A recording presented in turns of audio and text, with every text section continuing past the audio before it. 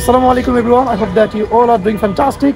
Alhamdulillah, we are also doing great by the grace of Almighty Allah. So today I'm here at Dharmonde Lake with one of my students. Let's practice English and let's teach him English.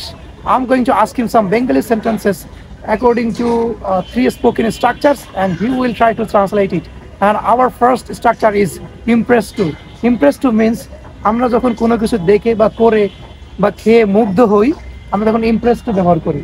তো মানিক ভাই Impress two আমরা ব্যবহার করব এখন। হ্যাঁ, যদি বলি আমি তোমাকে দেখে মুগ্ধ হয়েছি, I am impressed to you, আমরা জোরে কথা বলবো কারণ পার্কে আছি, মাইক্রোফোন নাই, আর মানুষকে আমরা জানাবো আমরা ইংলিশ প্র্যাকটিস করছি, তাহলে তারা তাকাবে, আমাদের লজ্জার ভয়টা কাটবে, জড়তা কাটবে।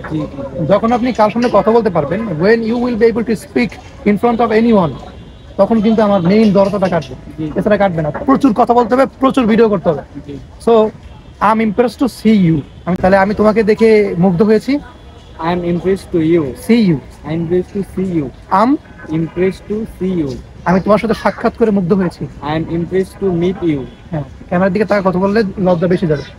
আচ্ছা, তারপর যদি বলি যে সে আমার সাথে সাক্ষাৎ করে মুগ্ধ হয়েছে, he is impressed to meet me. তাহলে আমি মুগ্ধ হইলে আই অ্যাম ইমপ্রেসড টু, আর সে মুগ্ধ হইলে হি impressed two, he is impressed two, he is impressed two, he is impressed two. হ্যাঁ, আমি যদি বলি তুমি মুগ্ধ হয়েছো, you impressed to meet you, হ্যাঁ, you R impressed to meet, you R impressed two হ্যাঁ। Meet you. তাহলে বলেন যে আমি তোমাকে দেখে মুগ্ধ হয়েছি, আবার আম impressed to meet you, meet you, impressed to see you। আচ্ছা, আর আমরা যদি বলি সে মুগ্ধ হয়েছে, হি ইজ ইমপ্রেসড টু, আমরা মুগ্ধ হয়েছি, we are impressed to meet you, আমরা এখানে এসে মুগ্ধ হয়েছি, we are impressed we are impressed to come here.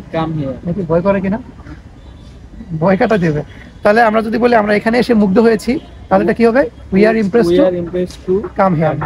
তার মানে কি আমরা এখানে এসে মুগ্ধ হয়েছি না, তাহলে এখানে তো ভার্বটা কাম। আচ্ছা, যদি বলি যে আমি একটা মেয়েকে দেখে মুগ্ধ হয়েছি, বল I am impressed to see a girl, হ্যাঁ, একটা মেয়েকে দেখে মুগ্ধ হয়েছি। এখন যদি বলি যে বাউন্ড টু মানে কি, bound to বাধ্য, তো আমরা যদি কিছু বাধ্য রিলেটেড কথা আমরা প্র্যাকটিস করি, করা যাবে না?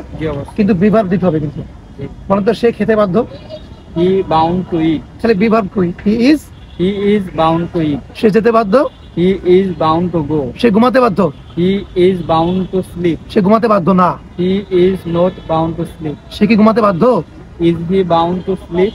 আচ্ছা, তারা যেতে বাধ্য, they are bound to go, তারা আসতে বাধ্য, they are bound to come, তোমরা আসতে বাধ্য, you are bound to come, আমরা আসতে বাধ্য, we are bound to come, আমরা আসতে বাধ্য না, আর we are not bound to come, আমরা যেতে বাধ্য, we are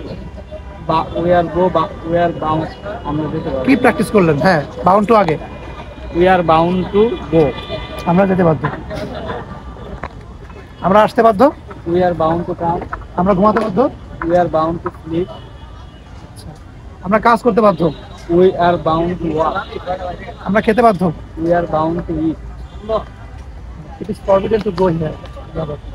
যদি বলি সে আসতে বাধ্য, he is bound to come, সে ঘুমাতে বাধ্য, he is bound to sleep, সে ঘুমাতে বাধ্য না, he is not bound to sleep, সে কি ঘুমাতে বাধ্য, is he bound to sleep?